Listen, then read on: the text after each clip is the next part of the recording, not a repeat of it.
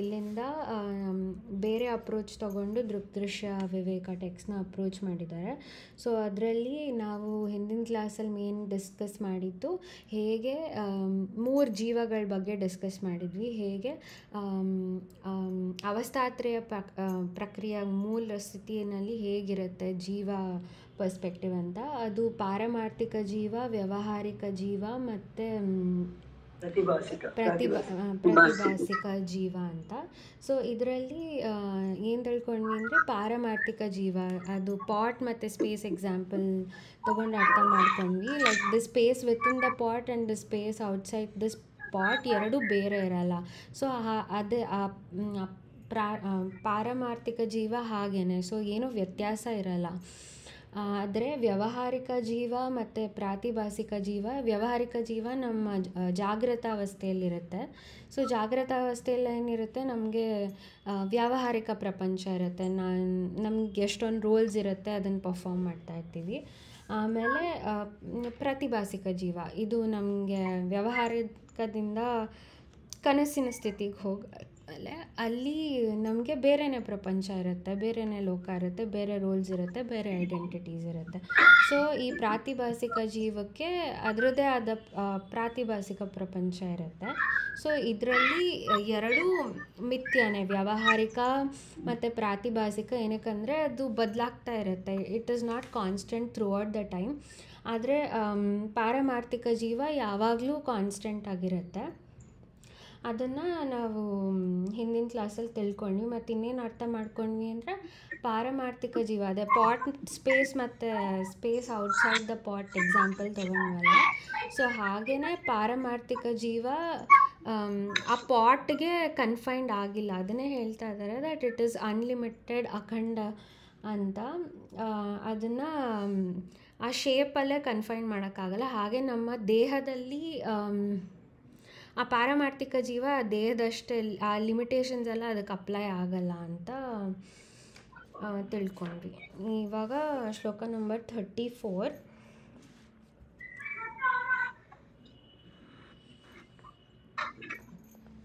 ಅವಿಚ್ಛಿನ್ನಸ್ಯ ಜೀವಸ್ಯ ಪೂರ್ಣೇನ ಬ್ರಹ್ಮಣೈಕ್ಯತಾಂ ತತ್ವಮಸಿ ಇತಿ ವಾಕ್ಯಾನಿ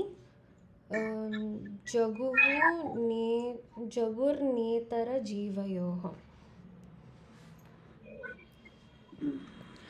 ಸ್ಟಾರ್ಟ್ ಮಾಡ್ಬೋದು. ಉಷಾ ಅವ್ರು ಹೇಳ್ತಾರೆ. ಇಲ್ಲ ಮೇಡಮ್, ಇವಾಗ ಯಶ್ಮಿತಾ ಹೇಳಿದಂಗೆ ಇದು 3 ಜೀವಗಳನ್ನು ಹೇಳಿದ್ದಾರೆ. ಡಿಫ್ರೆಂಟ್ ಟೈಪ್ ಆಗಿ ಎಕ್ಸ್ಪ್ಲೇನ್ ಮಾಡಿದ್ದಾರೆ, ಪಾರಮಾರ್ಥಿಕ, ವ್ಯಾವಹಾರಿಕ ಅಂಡ್ ಪ್ರಾತಿಭಾಸಿಕ ಅಂತ. ಈ 3ನಲ್ಲಿ ವ್ಯಾವಹಾರಿಕ and ಪ್ರಾತಿಭಾಸಿಕ R not the actual once. ಅದು ಬರುತ್ತೆ ಹೋಗುತ್ತೆ. So it is not permanent. So ಅದು ಇದು ಆಗಕ್ಕಾಗಲ್ಲ. ಪಾರಮಾರ್ಥಿಕ ಮಾತ್ರನೇ ಆಕ್ಚುಯಲ್ ಆತ್ಮ, which is the same as ಬ್ರಹ್ಮನ್ ಅಂತ. ಅದು ನಾವು ಮರ್ತೋಗ್ತೀವಿ. ಬಟ್ ಅದ್ರದ್ದು ಪಾರಮಾರ್ಥಿಕ is unlimited and it's same as ಬ್ರಹ್ಮನ್ ಅಂತ ನಮಗೂ ಗೊತ್ತಾಗಲ್ಲ. ಯಾಕಂದ್ರೆ ಅದು it starts identifying it self with ವ್ಯಾವಹಾರಿಕ. ಅಂಡ್ ಇದು ಹೇಳಿರೋ ತರ, ಗುರುಜಿ ಹೇಳಿರೋ ತರ ಔಟರ್ ಸ್ಪೇಸ್, ಈ ಪಾಟಲ್ಲಿರೋ ಸ್ಪೇಸ್ ಎರಡು ಒಂದೇ. ನಾವು ಈ ಗೋಡೆಗಳೆಲ್ಲ ನೋಡ್ಕೊಂಡು ಈ ಪಾರಮಾರ್ಥಿಕ because it is in our body, ಅದರಿಂದ ಆ ಜೀವಿ ಅಂತ ಸಪ್ರೇಟ್ ಆಗಿ ನಾವು ಅನ್ಕೊಳ್ತಾ ಇದ್ವಿ. ಬಟ್ ಎರಡು ಒಂದೇ. It is unlimited, same as ಬ್ರಹ್ಮನ್. ಸೊ ನಮಗೂ ಈ ಬಿಕಾಸ್ ಆಫ್ ದಿಸ್ ಆವರಣ and ವಿಕ್ಷೇಪನ V forget that we are the actual ಬ್ರಹ್ಮನ್ ಇರೋದ್ರೆ ನಮ್ಮಲ್ಲಿ ಇದೆ ಅಂತ, ಆತ್ಮನಲ್ಲಿ ಇದೆ ಅಂತ V forget and we start identifying with the body. And ಹೇಗೆ ನಾವು ಈ ಆಕ್ಚುಯಲ್ ವೈಟ್ ಸ್ಕ್ರೀನ್ ಮೇಲೆ ಹೆಂಗೆ ಈ ಮೂವೀಸ್ ಎಲ್ಲ ಬರುತ್ತೋ ಆ ತರ ದಿಸ್ ವರ್ಲ್ಡ್, ನಮ್ body, ಇದೆಲ್ಲಾನು it is like a movie. But instead of identifying ಆರ್ಸೆಲ್ಸ್ as the screen, we identify with the movie. And ಅದರಲ್ಲಿರೋ ಇಮೋಷನ್ಸ್, ಈ ಕಷ್ಟಗಳು ಅದೆಲ್ಲ ನಮ್ಗೆ ಬರುತ್ತೆ ಅಂತ ನಾವು ಅನ್ಕೊಂಡ್ಬಿಟ್ಟು ವಿ ಡಿರೇಲ್ ಆಗ್ಬಿಟ್ಟಿದ್ವಿ ನಾವು. So we have to know that ಪಾರಮಾರ್ಥಿಕ ಜೀವ ಇಸ್ ದ ಆಕ್ಚುಯಲ್ ಜೀವ ಅಂತ ನಾವು ಈ ವೇದಾಸು ಅದರಲ್ಲಿ ಎಲ್ಲಾನು ಹೇಳ್ತಾ ಇದ್ದಾರೆ. ಸೊ ಅದರಿಂದ and we have to ಅದನ್ನ ಕಂಡ್ಕೊಳಕ್ಕೂ we have to start dissociating ourselves with the body and the ಈ ವರ್ಲ್ಡ್ ಇದೆಲ್ಲ ಇಂದ ನಾವು ಈ ವೇದಿಕ್ ಟೀಚಿಂಗ್ಸ್ ಈ ನಮ್ಗೆ ನಾಲೆಜ್ ಎಲ್ಲ ಬಂದ್ಮೇಲೆ ನಮಗೂ ಸ್ಲೋಲಿ ಅರ್ಥ ಆಗ್ತಾ ಇದೆ. ಸೊ ಅದರಿಂದ ನಾವು we have to try to reach that ಪಾರಮಾರ್ಥಿಕ ಜೀವ ಅಂತ ಅರ್ಥ. ರಾಜೇಶ್ವರಿ, ನೀವೇನ್ ಹೇಳ್ತೀರಾ? ಇದು ತತ್ವಮಸಿ ಅಂತ ಅದೇ ಬರೋದು ಅಲ್ಲ. ತ್ವಂ ಅಂದ್ರೆ ಪಾರಮಾರ್ಥಿಕ ಜೀವ ಆಗುತ್ತೆ. ಜೀವಾತ್ಮ ಪರಮಾತ್ಮ ಒಂದೇ ಏಕತ್ವಂ. ತ್ವಂ ಅಂದ್ರೆ ಪಾರಮಾರ್ಥಿಕ ಜೀವ ಆಗುತ್ತೆ. ಇದೇ ಬ್ರಹ್ಮನ್ ಅಂತ ಹೇಳ್ತೀವಿ. ಇದು ಅಖಂಡ ಅನಾದಿ ಅನಂತ ಸನಾತನ ಬ್ರಹ್ಮ. ಇದು ಅದೇ ಬ್ರಹ್ಮ ಜೀವಕ್ಕೆ ಸೇರ್ಕೊಂಡಾಗ ಅದೇನಾಗುತ್ತೆ, ಸಾಕ್ಷಿ ಆಗತ್ತೆ. ಅದು ವ್ಯವಹಾರ ಜೀವಕ್ಕೆ ಬಂದಾಗ ಅದಕ್ಕೆ ಒಂದು ಪರಿಮಿತಿ ಆಗೋಗುತ್ತೆ. ಪಾರಮಾರ್ಥಿಕ ಜೀವದಲ್ಲಿದ್ದಾಗ ಅದು ಅಪರಿಮಿತಿ ಇರುತ್ತೆ. ಅಂದ್ರೆ ಅದು ಮಾಯೆ ಇದೆಯಲ್ಲ, ಗೊತ್ತಲ್ಲ ನಮ್ಗೆ, ಮಾಯೆದು ಆವರಣ ಮತ್ತು ವಿಕ್ಷೇಪ. ಆವರಣದಲ್ಲಿದ್ದಾಗ ಅದು ಮಾಯೆಯಲ್ಲಿ ಇರುತ್ತೆ. ಅವಾಗ ನಮ್ಗೆ ಅದು ಬ್ರಹ್ಮನ್ ಅಂತ ಗೊತ್ತಾಗಲ್ಲ ಮಾಯೆಯಿಂದ. ಅದೇ ವಿಕ್ಷೇಪ ಅಂದ್ರೆ ಹೊರಗಡೆ ಎಲ್ಲ ಕಾಣ್ತಾ ಇರೋದು, ಅದು ಪರಬ್ರಹ್ಮ ಅಂತ ನೋಡ್ಬೇಕು ನಾವು. ಉಷಾ ಹೇಳ್ದಾಗೆ ಗಡಿಗೆಯೊಳಗೆ ಇರೋದು ಆಕಾಶ, ಹೊರಗಡೆ ಇರೋ ಆಕಾಶ ಎರಡೂ ಒಂದೇ ಅನ್ನೋದನ್ನ ನಾವು ಅರ್ಥ ಮಾಡ್ಕೊಂಡಾಗ ಈ ವ್ಯಾವಹಾರಿಕ ಜೀವ ಪಾರಮಾರ್ಥಿಕ ಜೀವ ಎರಡೂ ಒಂದೇ, ಎರಡೂ ಬ್ರಹ್ಮನ್ ಅಂತ ತಿಳ್ಕೊಬೇಕು. ಆದ್ರೆ ಮಾಯೆಯಿಂದ ನಾವು ವ್ಯಾವಹಾರಿಕ ಜೀವನ ಬೇರೆ ನೋಡ್ತೀವಿ. ಈ ಕನ್ಸಲ್ಲಿ ಹೇಗೆ ಕನಸು ಒಂದು ಕನಸಿನ ಪ್ರಪಂಚನೇ ಬೇರೆ ಇರುತ್ತೆ, ಅದರಲ್ಲೇ ಬೇರೆ ಜೀವನ, ಬೇರೆ ಮನುಷ್ಯರಾಗ್ತೀವಿ, ಬೇರೆ ಜೀವನ ಮಾಡ್ತಾ ಇರ್ತೀವಿ. ಅದು ಕನಸು ಅಂತ ತಿಳ್ಕೊಂಡ್ಬಿಡ್ತೀವಿ ನಾವು ಅದನ್ನ. ಹಾಗೆ ಅದು ಪ್ರಾತಿಭಾಸಿಕ ಜೀವನ ಆಗುತ್ತೆ. ಹಾಗೆ ವ್ಯಾವಹಾರಿಕ ಜೀವನನು ನಾವು ಪಾರಮಾರ್ಥಿಕದಲ್ಲಿ ನಿಂತು ನೋಡಿದಾಗ ವ್ಯಾವಹಾರಿಕ ಜೀವನ ಒಂದ್ ಕನಸು ಅನ್ನೋದನ್ನ ತಿಳ್ಕೋಬೇಕು. ನಾವು ಅವೆರಡೂ ಸೇರಿಸ್ಬಿಟ್ಟು ಅದು ಪಾರಮಾರ್ಥಿಕ ಜೀವನೇ ಮರ್ತು ಬಿಡ್ತೀವಿ, ವ್ಯಾವಹಾರಿಕ ಜೀವ ಕೊಟ್ಟಾಗ್ತೀವಿ. ಅದು ಆವರಣ ಮಾಯೆಯಿಂದ ಹಾಗಾಗತ್ತೆ. ಆ ಮಾಯೆ ತೆಗೆದು ನಾವು ಇದಾದಾಗ ವಿಕ್ಷೇಪದಿಂದ ನೋಡಿದಾಗ ಎಲ್ಲ ಒಂದೇ, ಜೀವಾತ್ಮ ಪರಮಾತ್ಮನೂ ಒಂದೇ, ಜೀವಾತ್ಮನೂ ಒಂದೇ, ಹೊರಗಡೆ ಪರಮಾತ್ಮನೂ ಒಂದೇ. ಇಬ್ರು ಜೀವಾತ್ಮ ಪರಮಾತ್ಮ ಏಕತ್ವಂ ಅನ್ನೋದನ್ನ ನಾವು ಅರ್ಥ ಮಾಡ್ಕೊ. ಇಲ್ಲಿ ಅದೇ ಮುಖ್ಯವಾಗಿ ಹೇಳ್ತಾ ಇರೋದು, ಹೋದ್ಸಲ ಇದು ತುಂಬ 2 ಸ್ಟ್ಯಾನ್ಸಸ್ ಸ್ವಲ್ಪ ಅದ್ರ ಮ್ಯಾಟರ್ ಕಡಿಮೆನೆ. ಹೋದ್ಸಲ ನಾವು ನೋಡ್ದಂಗೆ ನಾವು ಒಬ್ಬ ಮನುಷ್ಯದಲ್ಲಿ 3 ಜೀವಗಳಿದೆ. ಒಂದು ಪಾರಮಾರ್ಥಿಕ, ಒಂದು ವ್ಯಾವಹಾರಿಕ, ಆಮೇಲೆ ಪ್ರಾತಿಭಾಸಿಕ. ಈ ಪಾರಮಾರ್ಥಿಕ ಜೀವನೇ ಸಾಕ್ಷಿ. ಅದಕ್ಕೆ ಯಾವ ಲಿಮಿಟು ಇಲ್ಲ, ಅದೇ ಪರಿಮಿತಿ ಇಲ್ಲ, ಅದು ಅನಾದಿ ಅನಂತ, ಅದಂತ ನಾವಿದೆಲ್ಲ ಗೊತ್ತು.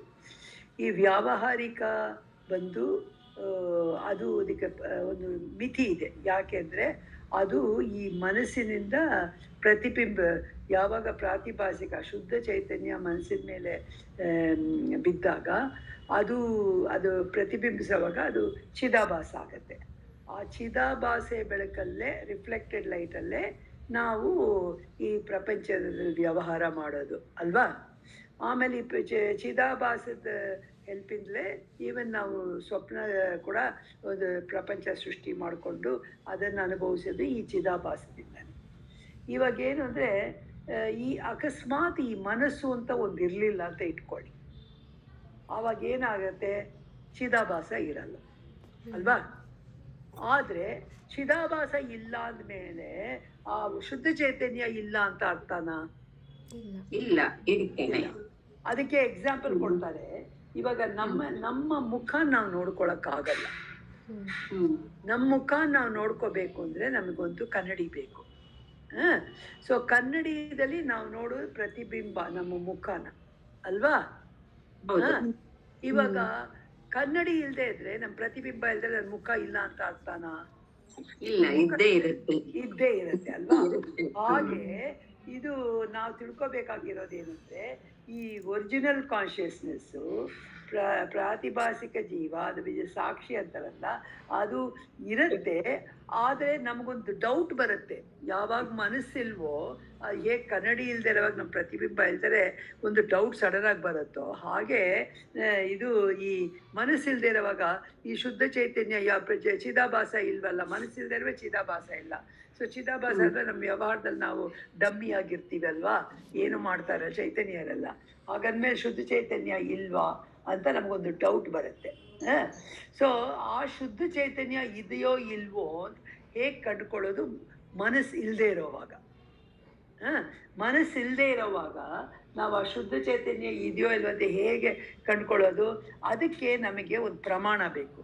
ಆ ಪ್ರಮಾಣನೇ ಶಾಸ್ತ್ರ ಪ್ರಮಾಣ. ಶಾಸ್ತ್ರದಲ್ಲಿ ಮಹಾವಾಕ್ಯದ ಮೂಲಕ ಹೇಳಿರ್ತಾರೆ ಅಲ್ವಾ? ಶಾಸ್ತ್ರದ ಮೂಲಕ. ಯಾಕಂದ್ರೆ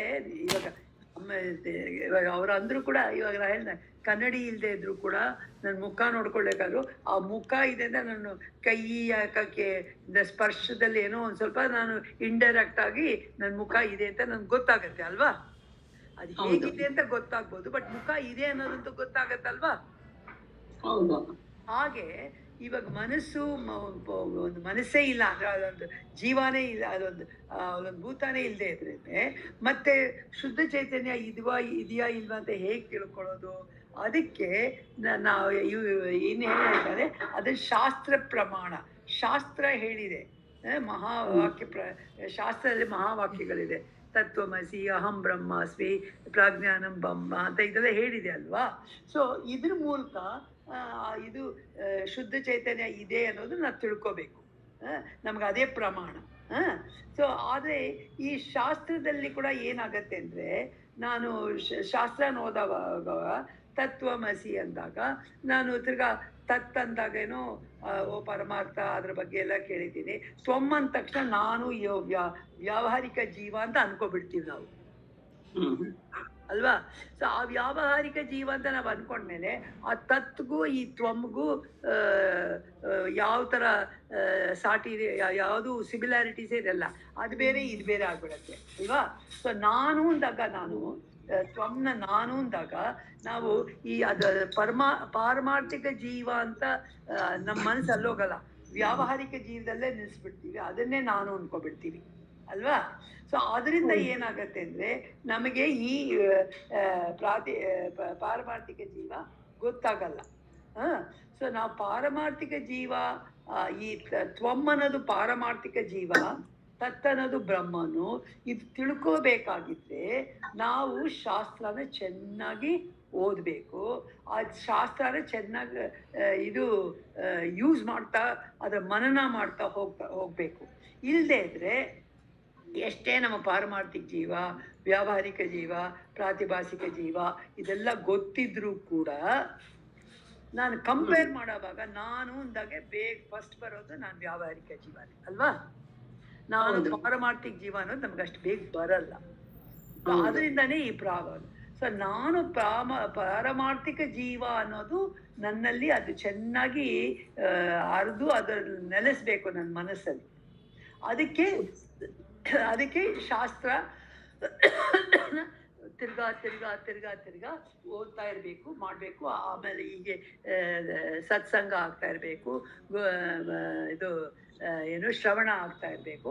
ಆವಾಗಲೇ ನಮಗೆ ಈ ಪಾರಮಾರ್ಥಿಕ ಜೀವ ನಾನು, ಆಮೇಲೆ ಈ ಪಾರಮಾರ್ಥಿಕ ಜೀವನೇ ಬ್ರಹ್ಮನ್ನು, ಅದಕ್ಕೂ ಇದಕ್ಕೂ ವ್ಯತ್ಯಾಸ ಇಲ್ಲ ಅಂತ ಅಂದರೆ ನೀವು ಹೇಳ್ದಂಗೆ ಪಾಟ್ ಸ್ಪೇಸು ಔಟರ್ ಸ್ಪೇಸ್ ಅಂದಾಗ ನಾವು ಪಾಟು ಅಂತ ಅನ್ಕೊಬಿಡ್ತೀವಿ. ಪಾಟ್ ಅದು ಹೊರಗಿರೋ ಜಾಗ, ಆಮೇಲೆ ಇದು ಪಾಟು ಅನ್ಕೊಬಿಡ್ತೀವಿ. ಆದರೆ ನಾವು ಆ ಪಾಟನ್ ದೇಹ ಬಿಟ್ಟು ಅದರೊಳಗೆ ಆಕಾಶಕ್ಕೆ ಮಾತ್ರ ಗಮನ ಕೊಟ್ರೆ ಆವಾಗಲೇ ನಮಗೆ ಗೊತ್ತಾಗೋದು ಅದು ಇದು ಒಂದೇ ಅಂತ ಅಲ್ವಾ? ಆದರೆ ನಾವು ಕಂಪೇರ್ ಮಾಡೋವಾಗ ಅಲ್ಲಿರೋ ಆಕಾಶ ಇಲ್ಲಿರೋ ಆಕಾಶ ಅಂದಾಗ ನಾವು ಆ ಪಾಟ್ ಸ್ಪೇಸ್ ಜೊತೆಗೆ ಆ ಪಾಟನ್ನು ತೆಗೆದುಕೊಬಿಡ್ತೀವಿ ಅಲ್ವಾ? ಅಲ್ಲಿ ಮಾಡೋ ತಪ್ಪ. ಅದೇ ಥರ ಇಲ್ಲೂ ನಾವು ತಪ್ಪ ಮಾಡ್ತಾ ಇದ್ದೀವಿ. ಸೊ ಆಮೇಲೆ ಇವಾಗ ನೀವು ರಾಜೇಶ್ವರಿ ಚೆನ್ನಾಗಿ ಹೇಳ್ದಂಗೆ ಇವಾಗ ನಾವೇನು ಮಾಡ್ತೀವಿ ಅಂದರೆ ನಮಗೇ ಗೊತ್ತಿಲ್ಲದೆ ಇದು ಮಾಯಾಶಕ್ತಿಯ ಆವರಣ ಶಕ್ತಿ, ಆಮೇಲೆ ವಿಕ್ಷೇಪ ಶಕ್ತಿನ ಈ ಪಾರಮಾರ್ಥಿಕ ಶಕ್ತಿ ಮೇಲೆ ಹೇರಿಸ್ಬಿಡ್ತೀವಿ. ಈ ದೇಹನ ನಾನು ಅನ್ಕೊಬಿಡ್ತೀವಿ. ಅಂದರೆ ನಾನು ಪಾರಮಾರ್ಥಿಕ ಜೀವ ಅನ್ನೋದು ಬಿಟ್ರೆ ಅನ್ನೋದು ನಮಗೆ ಜ್ಞಾಪಕ ಇದೆ. ವ್ಯಾವಹಾರಿಕ ಜೀವ ಅಂದರೆ ಈ ದೇಹ ಅಲ್ವಾ, ದೇಹದೊಂದು ಕೂಡ ಇದೇ ನಾನು ಅಂತ ನಾವು ಇದನ್ನು ವಿಕ್ಷೇಪ ಪ್ರೊಜೆಕ್ಷನ್ ಅಂತ ಹೇಳ್ತಾರೆ ಅಲ್ವಾ. ಸೊ ನಾವು ಈ ಮಾಯೆಯ ಪ್ರೊಜೆಕ್ಷನ್ ಇಂದ ಹೀಗೆ ಈ ತಪ್ಪು ಮಾಡ್ತೀವಿ ಅಂತ ಇಲ್ಲಿ ಈ 35ನೇ ಶ್ಲೋಕ ಹೇಳ್ತಾ ಇದೆ. ಸೊ ಈ ಬ್ರಹ್ಮನಿಗೆ ಇರೋ ಮಾಯಾಶಕ್ತಿ, ಆ ಮಾಯಾಶಕ್ತಿಗೆ ನಿಮಗೆ ಗೊತ್ತು ವಿಕ್ಷೇಪ ಶಕ್ತಿ ಇದೆ, ಆಮೇಲೆ ಆವರಣ ಶಕ್ತಿ ಇದೆ. ಈ ವಿಕ್ಷೇಪ ಶಕ್ತಿ ಯೂಸ್ ಮಾಡಿಕೊಂಡು ನಾನು ಈ ಪಾರಮಾರ್ಥಿಕ ಜೀವನ ವ್ಯಾವಹಾರಿಕ ಜೀವ ಅನ್ಕೊಬಿಟ್ಟೆ. ಅದಕ್ಕೆ ಇಲ್ಲಿ ಎಕ್ಸಾಂಪಲ್ ಕೊಡ್ತಾರೆ. ಹೇಗೆ ನಾವು ಸ್ವಪ್ನದಲ್ಲಿ ಸ್ವಪ್ನದ ದೇಹ ಇರುತ್ತೆ, ಸ್ವಪ್ನದ ಮನಸ್ಸಿರುತ್ತೆ, ಸ್ವಪ್ನದ ಪ್ರಪಂಚ ಇರುತ್ತೆ, ಅಲ್ಲೆಲ್ಲ ಬೇರೆ ಇರುತ್ತೆ ಅಲ್ವಾ. ಅದ್ರಲ್ಲಿ ನಾವು ಸ್ವಪ್ನದಲ್ಲಿ ಇದ್ದಾಗ ಅದು ಸ್ವಪ್ನ ಅಂತ ನಮ್ಗೆ ಗೊತ್ತಾಗಲ್ಲ. ನಾವು ಸ್ವಪ್ನದಿಂದ ಹೊರಗೆ ಬಂದ್ರೇನೆ ನಮ್ಗೆ ಗೊತ್ತಾಗೋದು ಅದು ಸ್ವಪ್ನ ಅಂತ ಅಲ್ವಾ.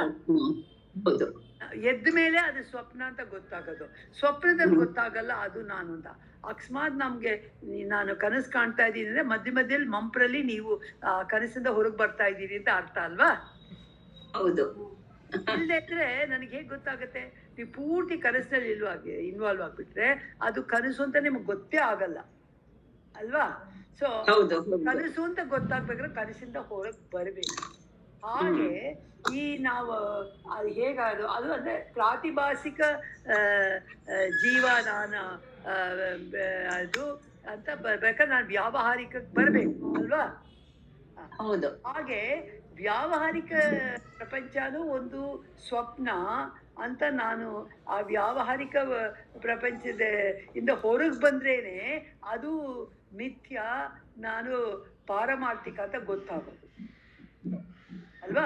ಹೇಗೆ ಸ್ವಪ್ನದಿಂದ ಹೊರಗೆ ಬಂದ ಮೇಲೆ ವ್ಯಾವಹಾರಿಕಕ್ಕೆ ಬಂದ ಮೇಲೆ ನಾವು ಅದು ಸ್ವಪ್ನ ಅಂತ ನಮ್ಗೆ ಅರ್ಥ ಆಗುತ್ತೋ, ಹಾಗೆ ವ್ಯಾವಹಾರಿಕ ಜೀವನದಿಂದ ಹೊರಗೆ ಬಂದು ನಾವು ಪಾರಮಾರ್ಥಿಕ ಜೀವ ಅನ್ಕೊಂಡಾಗ್ಲೇ ನಾವು ವ್ಯಾವಹಾರಿಕ ಜೀವ ಅದೂ ಒಂಥರ ಸ್ವಪ್ನ ಅಂತ ನಮ್ಗೆ ಅರ್ಥ ಆಗೋದು ಅಲ್ವಾ.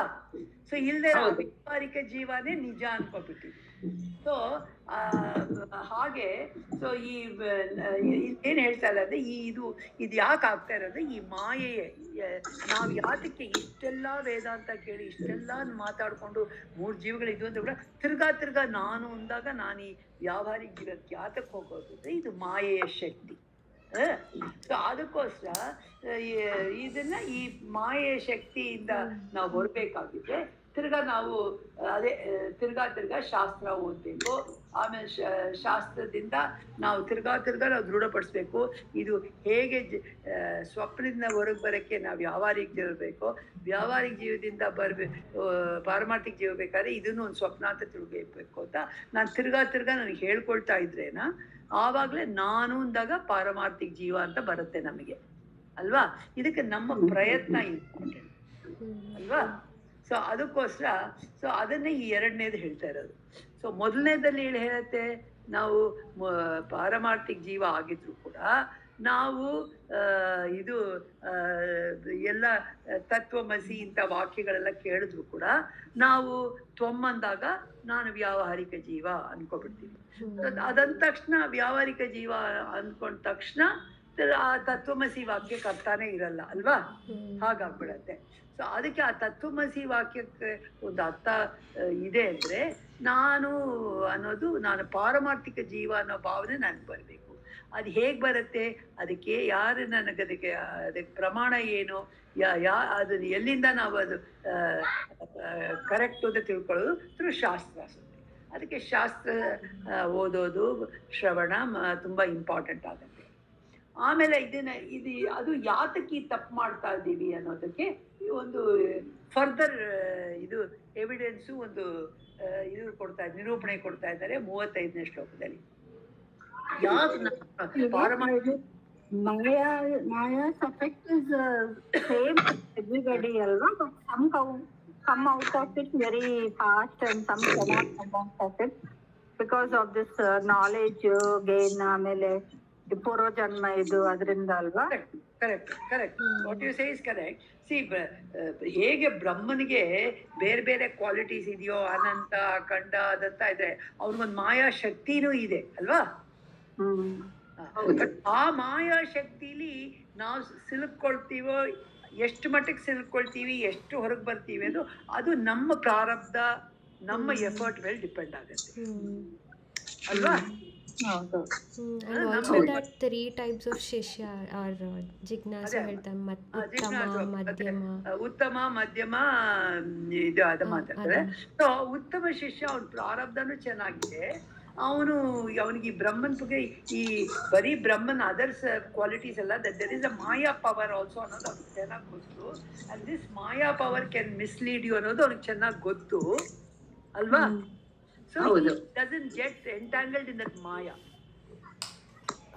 Whereas ಮಧ್ಯಮ ಸಾಧಕ ಏನ್ ಮಾಡ್ತಾನೆ, ಬ್ರಹ್ಮನ್ ಶಕ್ತಿ, ಬ್ರಹ್ಮನ ಗುಣಗಳೆಲ್ಲ ಗೊತ್ತಿದ್ರು ಕೂಡ ಈ ಒಂದೊಂದ್ಸಲ ಗೊತ್ತಿಲ್ಲದೆ he gets entangled in that maya. ಆವಾಗ when he gets entangled in that maya, he forgets that he's the paramarthika jiva and he is identifying himself as vyavaharika jiva ಅಲ್ವಾ? ನಾವು ಸ್ಟೇಟ್ ಅಲ್ಲಿ ಇದೀವಿ ಅನ್ಸುತ್ತೆ ಮೇಡಮ್. ನಾವು ಮೋಸ್ಟ್ಲಿ ಈ state ಅಲ್ಲಿ ಇದೀವಿ ಅನ್ಸುತ್ತೆ. ಹೌದು, we are all in that state. That is why we need this Vedanta. So ಅಲ್ಲ, ಆ ಸ್ಟೇಟ್ ಕೆಳಗೆ ಹೋಗದೆ ಇದ್ರು ಪರವಾಗಿಲ್ಲ, ಆ ಸ್ಟೇಟ್ ಅಲ್ಲಿ.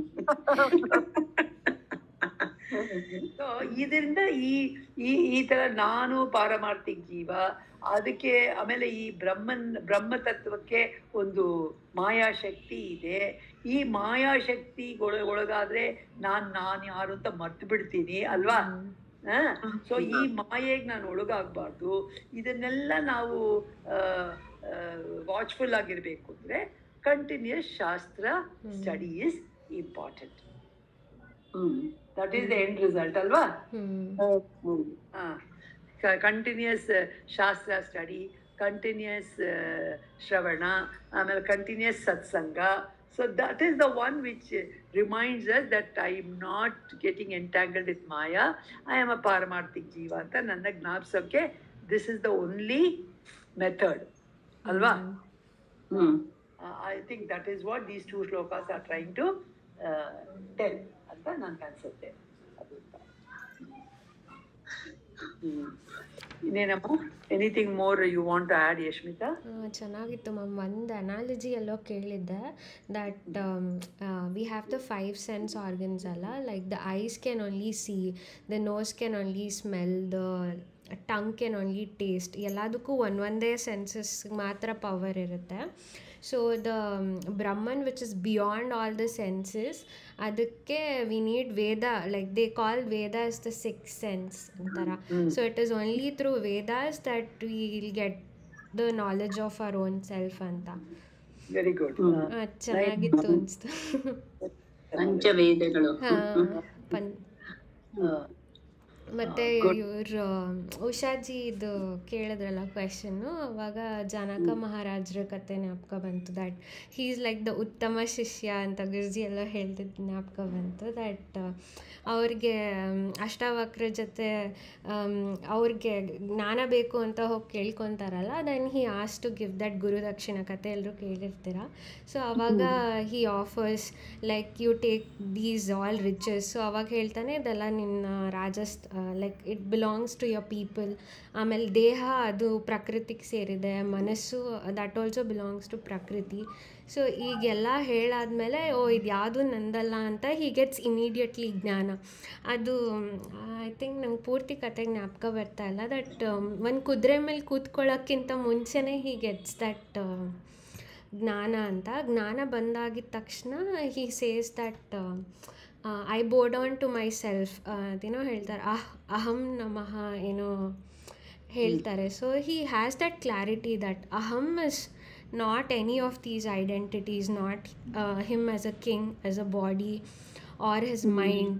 ಸೊ ಇಲ್ಲಿ ರೆಫರೆನ್ಸ್ ತೊಗೊಂಡ್ರೆ ವ್ಯಾವಹಾರಿಕ ಜೀವ ಅಲ್ಲ, ಪ್ರಾತಿಭಾಸಿಕ ಜೀವ ಅಲ್ಲ, that he is sure that he is ಪಾರಮಾರ್ಥಿಕ ಜೀವ ಅಂತ. ಅದೇ ಜ್ಞಾನ ಬಂದಿದ ತಕ್ಷಣ ಹಿ board on to his own self, ಅಂದರೆ that he knows that he is the ಬ್ರಹ್ಮನ್ ಅಂತ. ಸೊ ಅದೊಂದು ಸ್ಟೋರಿ ಜ್ಞಾಪಕ ಬಂತು. ಇಲ್ಲಿ ರೀಸೆಂಟ್ಲಿ ನಾನು ಆ ಒಂದು ವಿಡಿಯೋ ನೋಡಿದಾಗ, ನೀವು ಕೆಲವೆಲ್ಲ ಕಳಿಸಿದ್ದೆ ನೋಡಿರ್ಬೋದು. ಸದ್ಗುರು ರಾಮ ಅವ್ರು ಹೇಳ್ತಾರೆ, ಈ ಅಹಂ ಬ್ರಹ್ಮಾಸ್ಮಿ ವಾಕ್ಯದಲ್ಲಿ ಈ ಶಾಸ್ತ್ರ ಓದ್ತಾ ಫಸ್ಟ್ ತತ್ವಮಸಿ ಅರ್ಥ ಮಾಡ್ಕೋಬೇಕು, ಆಮೇಲೆ ಅಹಂ ಬ್ರಹ್ಮಾಸ್ಮಿ ಅನ್ಕೋಬೇಕು, ಅರ್ಥ ಮಾಡ್ಕೋಬೇಕು, ಆಮೇಲೆ ಅದರಲ್ಲಿ ಆ ಅಹಮ್ಮು ಹಸಿ ಕೂಡ ಡ್ರಾಪ್ ಮಾಡಿಬಿಡ್ಬೇಕು. ಹೌದು, ಅದ್ರಲ್ಲಿ ನೀವು ಕಳ್ಸಿದ್ರಲ್ಲಿ ಅವ್ರು ಹೇಳ್ತಾರೆ ರಾಮ. ಅದಿರೋ ಬ್ರಹ್ಮನೇ, ಅಹಂ ಕೂಡ ಇಲ್ಲ. ಅದೇ ಗುರೂಜಿ ಗುರುಗಳೇ ನೋಡಿ ಅವರು ಹೇಳೋದು, ಅಜ್ಜ ಯಾವಾಗ್ಲೂ ಹೇಳೋರು ಅಹಂ ಬಿಟ್ಬಿಡಿ, ಹಸಿ ಬಿಟ್ಬಿಡಿ ಅಂತ ಹೇಳೋದು ನಮ್ಗೆ. ಎಲ್ಲ ಐಡೆಂಟಿಟೀಸ್ ಬಿಟ್ಬಿಟ್ರೆ ಏನ್ ಉಳ್ಕೊಳತ್ತೋ ಹಚ್ತಾರೆ. ನಾನು ಹೊರಟೋಗ್ಬೇಕು ಅದಂತ. ಸೊ ದಟ್ ಈಸ್ ವಾಟ್ ಜನಕ್ ಮಹಾರಾಜ ಪ್ರಾಬಬ್ಲಿ ಫೆಲ್ಟ್ ವೆನ್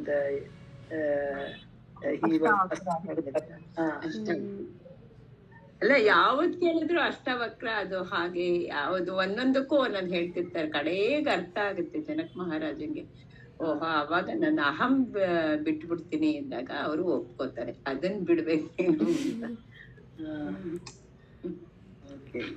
ಅದೇ ಎಲ್ಲ ಎಷ್ಟು ಕಷ್ಟ ಅದು ಅನ್ಸುತ್ತೆ ಬಿಡೋದು, ತುಂಬಾ ಕಷ್ಟನೇ. ತುಂಬಾ ಎಷ್ಟೋ ಮನಸ್ಸು ಯಾವ ಮಟ್ಟಕ್ಕೆ ಹೋಗ್ಬೇಕು ನೋಡಿ, ಯಾವ ಸ್ಟೇಜ್ ಹೋಗ್ಬೇಕು ಅಂತ ಬಿಡ್ಬೇಕಾದ್ರೆ.